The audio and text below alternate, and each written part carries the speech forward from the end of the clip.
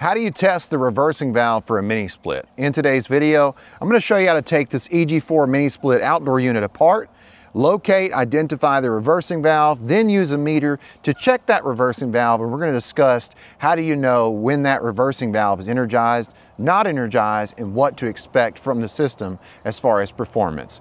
You're watching HVAC Tips for Technicians. I'm Tad. This is Taddy Digest. Let's go. Before we take the outdoor unit apart, we want to disconnect the power. Since this is a hybrid mini-split where we can use not only the grid, the AC power, also the PV power, we got to disconnect the two power supplies. So the first power supply we have to disconnect is our AC power. So I unplug the disconnect, or you can turn the breaker off. Then we're going to take our MC4 connectors and we're going to disconnect them at our outdoor unit. Looks like I just broke my little tool here, but I'm going to get those disconnected. I'll post a link in the description for this little tool here so you can disconnect the power for your hybrid mini split. Now that our power is disconnected, we need one tool, and that is our drill with our Phillips bit. You can use a Phillips screwdriver, but it's going to take you a lot longer to take these panels off for this outdoor unit to actually get to that reversing valve. So what are we going to take off? We're going to take off the top panel first. We just got Phillips screws that hold that panel in place. Make sure you keep the screws so you can put them back in the holes when you get ready to put the mini split back together. Also, you want to wait at least 15 minutes before you start taking this apart, just so that you don't have any residual voltage, because the inverter board, of course, has a capacitor bank and it has to trickle that power for you not to have any voltage. So just be careful. Now, if you look down in the top of the unit, you can actually see the reversing valve. See that valve there, and then the blue wires that go to this black solenoid. That right there is the reversing valve. So we want to take this front panel off now so we can actually see up in where our plug goes to our main controller or inverter board. Moving the front panel. So screw here. We've got screws along the bottom. 1, 2, one more here. One more here, and that should be all the screws for the front panel. One more screw right here that I missed. Now we're going to take off the front panel since we removed the screws so that we can get to the wiring that goes to that main controller, right? So we're going to take and put our hand right here on the bottom of the panel. I'm going to put it on this little guard. We're going to pull up and then out, because there's hooks right here. 1, 2, 3. And then same thing for the other side. Pull up, and then you can pull out. See the hooks? 1, 2 on this side. So 2 on this side, 3 on this side. Now that we've removed this front cover and the top cover, we can see where our plugs are for the main controller. Now we can see inside, and we can see the whole reversing valve. We see the 3 lines on the bottom and the one on the top. You can see the one on the top is connected to the discharge line of the compressor. The one in the middle on the bottom is connected to the suction line of the compressor. This is the inlet pipe for the compressor. This is the outlet pipe. And then the other lines, the 2 on each side of that suction line on the bottom, that is a carrier pipe where we carry that refrigerant to either the outdoor coil, which is the condenser during the cooling mode, or the evaporator during the heating mode, and then our indoor coil, which is on the other side of this wall, which is the evaporator during cooling and the condenser during heating. Now let's locate the wires that go to the main controller from that reversing valve. Let's locate that plug. You can see there's 2 blue wires. If we check in between this switching board and the main controller, you're going to see right there is the white plug. Now, it may be easier for you to check the voltage to that valve right here. Let me explain. This is our main controller. There's a cover over the main inverter board, and there's a schematic right here. You're gonna see it says 4-way right there. 2 wires going to a plug, and the plug has a label that says 4-way and CN16. So let's take this cover off. To take the cover off, get a small flathead screwdriver, and then you're gonna take these little locks right here, and you're gonna pull them back. Try not to break them. Pull this one back, and then lift the cover up. See, that side came up. Now the other side, and I took these wires out of this little track. Pull this side up. There we go. And there it is. There's the cover off for the main controller. Now we're going to locate the 4-way valve on the board. And you can see it plugs in over here, and it says 4-way. And we've got 2 little spots where we can put our leads for our meter so we can test and see the voltage.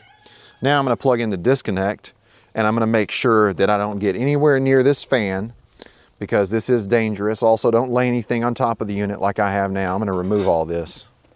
Now let's plug in the disconnect so we can get some AC power to our hybrid EG4 Mini-Split. As far as voltage, you should see at the valve itself should be 240 volt AC. Most Mini-Splits energize the reversing valve during the heating operation, and they're using 240 volts AC power to do so. So we took this cover off, that way we can get to L and N. And now we're going to check from L and N and make sure we have 120 volts. Now, if we go to our 4-way valve, right here, where these little spots are on the board, look at the meter. What we got? 0. Wait, we got something. Hold on. Oh, really nothing. Well, 3. 2.9. So that means that our reversing valve should not be energized. I took the cover off for the copper connections. I'm going to explain the conditions of these copper lines during the heating and cooling mode so you know what to expect. So this is our larger copper line. This is known as the gas line, going to the suction line service valve or gas service valve. This smaller line is known as the liquid line, and this is going to our liquid line service valve. This larger line during the heating mode should be hot. It should be hot to the touch. It should be over 100 degrees. That should be the temperature of the line, more than 100 degrees. And if you hook up your hose and your gauge, this pressure on this line during the heating mode should be over 300 psig. During the cooling mode, this same line is no longer the hot gas line. This is carrying a low pressure vapor. And this line will be cold to the touch, and the pressure of that line will be around 100 psig. The temperature of this line will be about 50 degrees Fahrenheit. Now, these are just typical numbers, but conditions change, and then pressures and temperatures change. So just know that. But during the cooling mode, the larger line is cold. During the heating mode, the larger line is hot. That's what I want you to know. Now, I want to explain that before we start this unit in the heat mode, because I'm going to have my gauges hooked up, and I'm going to have a temperature probe to measure that temperature so you can see that in real time. Now let's hook up our gauges together so you know how to do it. So we're going to take crescent wrench. We're going to take the service valve cap off. Then we're going to install our 5/16 to 1/4 inch adapter. Make sure you wear gloves and make sure that you are an HVAC professional if you're doing this, or you have some knowledge. Now let's hook up our hose. I've got my high side gauge connected, and that's the gauge you want to use. Also high side hose. I could use both of mine, because they're rated for the pressure. I could use the low side or high side, but your gauges may not be digital and they may not be rated to handle the pressure that you experience during the heating mode. Look at our standing pressure. It's cold outside. The colder, the lower the pressure. See, it's 117. That's standing pressure. Now I'm going to take my temperature probe and I'm going to put it right here, so I can measure the temperature of that line. Now let's go turn the unit onto the heating mode.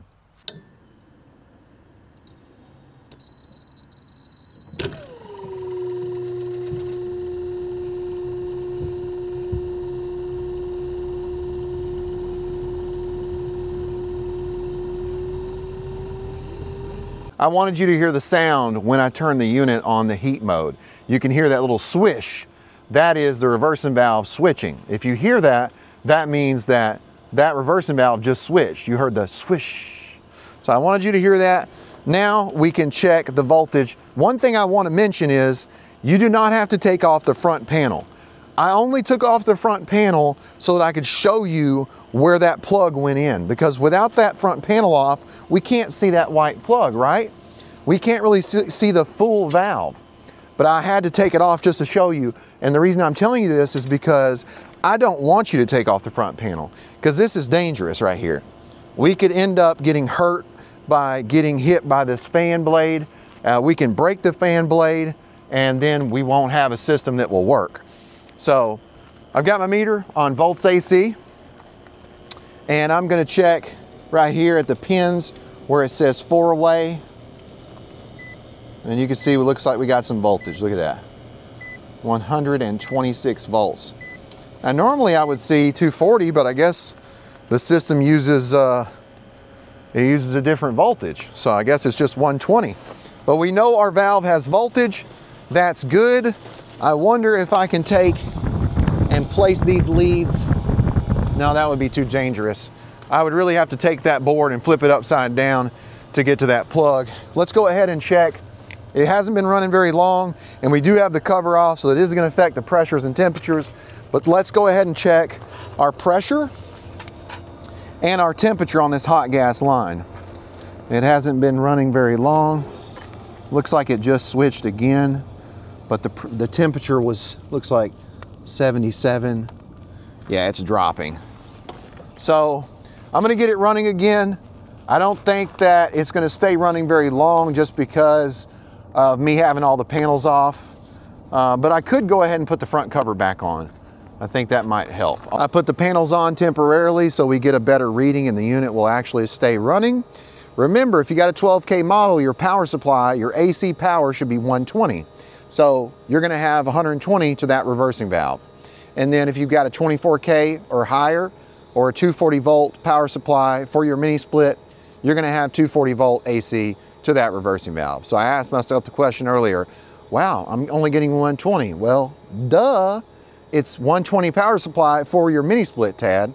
So if I had 240 volt power supply, then I'd see 240 when that valve has power, when the solenoid has power for that reversing valve during the heating operation. So now the unit's been running about 5 minutes with the panels on. Let's check out our pressures.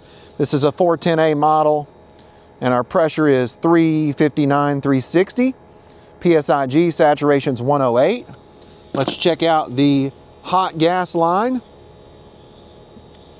Looks like it's about 85, 86, 87, so it's going up. Now let's go inside and check our supply air temperature. Come with me and you'll see my solar powered shed. Come on in, guys. I got the probes ready. Be careful, I'll probe you. All right, so I've got my remote controller set to 77 degrees, if you can see that. It's kind of hard to see it. And my mini split is actively pumping out the heat. We've got one probe I'll put up here, and it looks like it is in the 60s inside the shed. So yeah, it says it's 63, oh, 62. So it is pretty cold in here. Now we're going to take the other probe, put it right here directly in the supply air, and we'll be able to see we should have a good temperature split. And what I mean by that is at least 20 degrees between return and supply, but with these mini splits I've seen upwards of 30. And you can see it's climbing. And this will reflect the temperature that you see on that hot gas line outside. So if you're measuring the temperature of the hot gas line, then when you come in and measure the supply air temperature, you should see a pretty close number there. Sometimes the line outside is a little bit hotter, but up here we got 62, so that's a good temperature. And then down here we've got 95. So we've got over a 30-degree split, and it's climbing, it's climbing. We're probably gonna see over 100 here.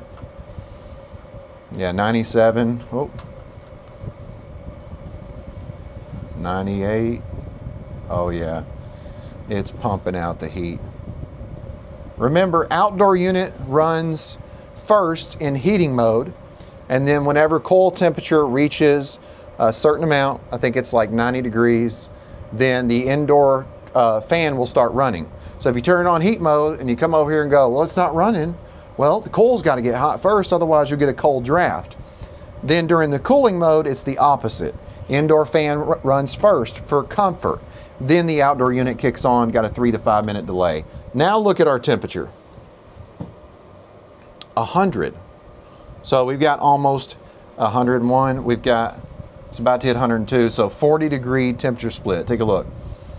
40-degree temperature split. Number at the top, 102. So it's 62 degrees in here. My mini split's pumping out 102-degree heat. That is fantastic. Let's go check those pressures again.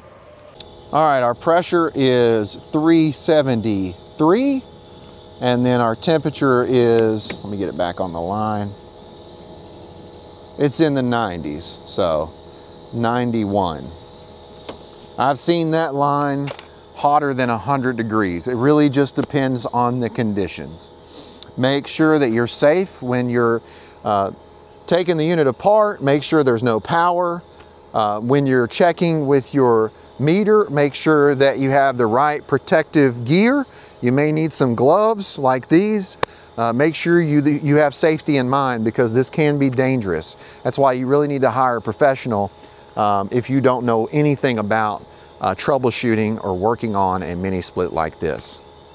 I've got a video on how to replace the reversing valve, and it's more in depth on the reversing valve and the way it works. If you want to check out that video, I'll put the link to that video down below. Go learn more about reversing valves and how to replace one. If you need to charge a mini split, but it's so cold outside you cannot get the unit to go into the cooling operation, what you can do, but you got to be careful, because you want to make sure that you don't get shocked or you don't break the fan. What you can do is you can turn the unit into the heating mode, right? Get your gauges connected. Then you can take and pull the plug for that reversing valve off the main controller, and it will de-energize that valve, and it will run in like it's in cooling mode. You'll be able to charge the unit. But you need to make sure you factory charge always. That's the best way to charge a mini split. How do you factory charge? You look on this little label here, and it's going to give you the factory charge. It says refrigerant 410A, 38.8 ounces. So that's what this unit needs to be able to work properly. This is 410A. If you don't know how to charge, vacuum, or recover the refrigerant, or even pump a mini split down, I've got those 2 videos down below. Go check out the link to those videos and learn more. If you want to learn how to replace the main controller or test the main inverter board or the sensors for this type of mini split, I put a video link down below in the description. You can get this at Signature Solar, and there's a discount code for you down in the link in the description. I love my solar mini splits. Really good way for me to save money and be able to use PV power, the sun. So it's really nice to have this type of mini split. Hope you enjoyed today's video. Hope you learned something. If you did, let me know in the comments what it was. If you got a question, remember, questions can lead to new content. But if you don't have a question, that's okay. Let me know who you are and let me know where you're from. You've been watching HVAC Tips for Technicians. I'm Tad. This was Taddy Digest, and I'll keep you cool if you let me.